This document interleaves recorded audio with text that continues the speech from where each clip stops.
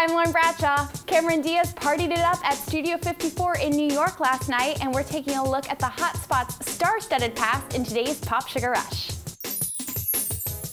Studio 54 came back in a big way last night. The iconic club shut its doors years ago, but it was reopened for a special one-time only event for SiriusXM.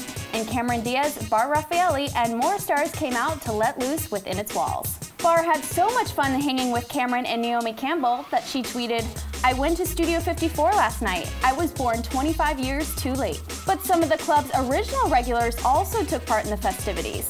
Kevin Bacon told Entertainment Tonight that he remembered getting down on the dance floor during the venue's heyday. I was just a kid. I'd come here all by myself and dance by myself and have a great time. For more on Studio 54's famous history, here's Trey Sugar editor Annie Scudder. Studio 54 was the club to be seen at in the 1970s. On any given night, you could see celebrities like Michael Jackson, Dolly Parton, or Liza Minnelli. And of course, the scene was known for its sex, drugs, and of course, a little bit of disco. It's a reputation that has lived on in film. Studio 54 is still relevant today in pop culture. There was the movie 54 with Brian Philippe, who was actually at the event last night, and the club also makes an appearance in the movie Watchmen. And of course, it gets a shout out in Sex and the City. You don't seem to grasp the vast difference between us. Oh, yes, I do. You stood in line at Studio 54. I stood in line at Studio 54. The movie.